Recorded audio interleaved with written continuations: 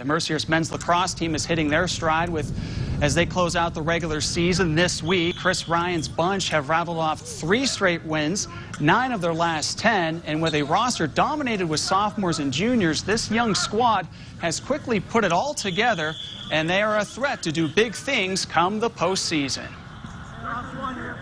I think just sticking to our systems, playing the way that we're built to play. I say we grind through, we work hard, and we stay focused. We stay working hard, and good things have been happening for us. A couple things started clicking here and there, and we started to mature a little bit more, and we kind of found our rhythm, and that's kind of what we've been going off of. And we were able to get a couple key wins that helped us lead us in the right direction of where we're at right now. It's been rewarding as a coach, I can tell you. Like I said, this is a team that academically has done terrific this year.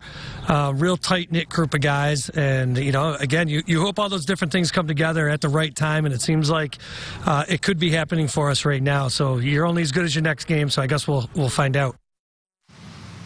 The Lakers close out the regular season by hosting Roberts Wesleyan. That match from Tullio Field begins at 4 on Wednesday.